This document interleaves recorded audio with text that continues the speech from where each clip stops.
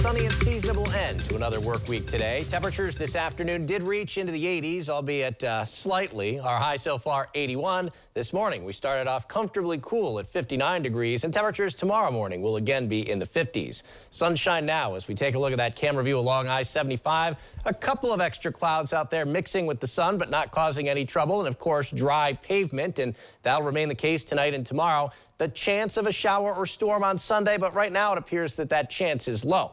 82 degrees in Defiance, 81 in Bluffton, now 80 to the southeast in Bellefontaine. Dew point temperatures still largely in the 50s, so humidity not much of a factor today.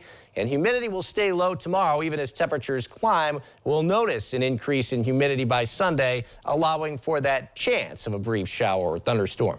It is mostly clear. High pressure still in control of our weather. We've been tracking this high pressure area for the past couple of days. It's still to the north across Michigan. It's going to slowly drift southeastward over the next day or so. Back to the west, there is this cold front bringing showers and storms to North Dakota and western portions of South Dakota. That front will drop to the southeast over the next couple of days. With that, our chances for rain will gradually increase. Again, a spotty shower or storm possible Sunday, a better chance of more numerous showers and thunderstorms for Monday.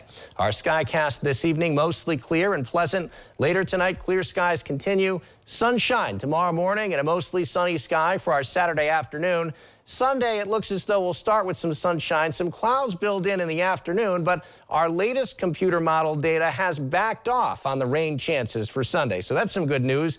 I can't rule out a stray shower or storm Sunday later in the afternoon or evening, but at this point, it looks like a better chance for showers and storms will happen on Monday as that cold front gets closer and humidity continues to increase. Humidity tonight and tomorrow, rather low, increasing a bit for Sunday, noticeably more humid for Monday, Tuesday, and Wednesday, and with that, a better chance of showers and storms. Temperatures this evening falling back through the 70s, 73 in Delphos, 69 degrees in Deschler by 9 o'clock. Late tonight, once more, down into the mid-50s, so you don't need the air conditioner tonight. Tomorrow afternoon, highs climbing back into the middle 80s. It does look to be a little bit warmer Sunday afternoon, mid to upper 80s all across our local area.